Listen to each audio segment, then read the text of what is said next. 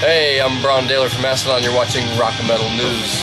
Hey guys, this is Ron from YouTube's Rock and Metal News with a Rock and Metal News update. Led Zeppelin's new upcoming deluxe edition of Led Zeppelin II release will include a previously unreleased rough mix of Heartbreaker. The track is now streaming for a limited time at Parade. Check that out in the link in the description of the video. Metallica have stated they will be playing a wish list by request show at the Pyramid Stage at the Glastonbury Festival on Saturday, June 28th.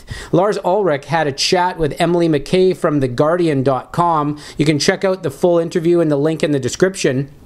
When asked to comment on Sonisphere as being the first time Metallica and Iron Maiden have ever co-headlined in the UK, Lars, of course, being a huge fan of Iron Maiden. As a side note, Bruce Dickinson has also previously stated that they were better than Metallica. Lars stated, "I will never argue with that.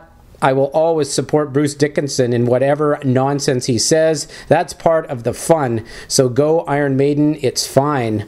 So what do you guys think, man? Iron Maiden or Metallica as the bigger co-headliner? I'll take Iron Maiden myself. And one of Ghosts Nameless Ghouls was interviewed by KaaosTV after the band's show at Sonisphere in Helsinki, Finland on May the 28th.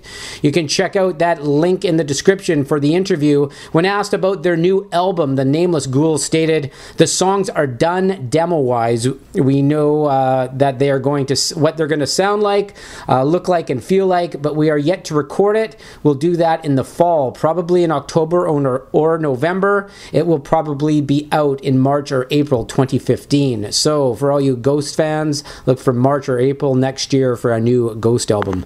This is Ron from YouTube's Rock and Metal News. Thanks for tuning in.